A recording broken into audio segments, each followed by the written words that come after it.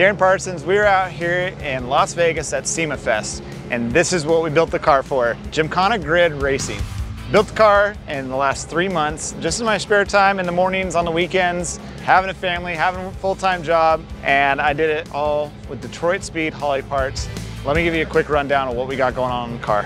So we'll start in the front of the car. 14-inch Baer rotors with 6-piston calipers. This is the full Detroit Speed front end, lower control arms, the 12.7-to-1 gearbox, which gives it a quicker ratio. In the engine bay, we got a 440 cubic inch Texas Speed race gas motor running with Holley electronics. We got the Terminator X Max system with an S-Pod control panel tied into the Holley fuel management system. It works really flawlessly together. Just had Dune tune it last week, put 650 rear wheel horsepower to the ground, so that was amazing. On into the car, status race seats. I whipped up a quick cage for it literally yesterday at work. The Holley display, you get the S-Pod system, Bowler T56 Carbon Edition transmission, which is amazing. I've never even messed with manual transmissions before, and that's been great.